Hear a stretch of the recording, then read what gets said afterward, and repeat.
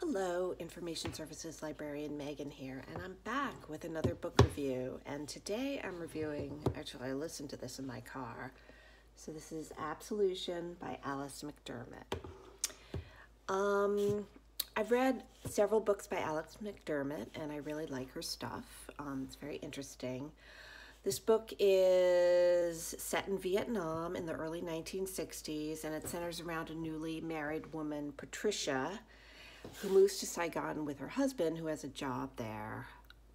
Patricia meets Charlene, who's another wife, and the relationship between the two women is examined.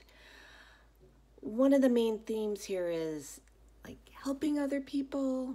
I would say Catholicism, and that plays a part in all of McDermott's novels.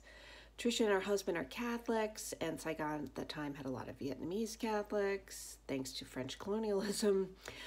Most of the husbands we meet in the book are employed by oil companies, the CIA, the American military.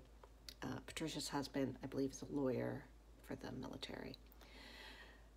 Fast forward 50 years, and Charlene's daughter ends up being the neighbor of the former serviceman who Charlene knew in Vietnam. Together they revisit past events.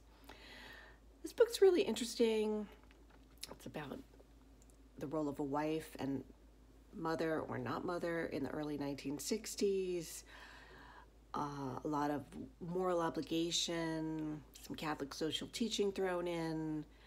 It's about Vietnam, and as one review put it, the crimes committed in the service of helping people, which I think sums it up pretty nicely. It's really good. Give it a try. Thanks.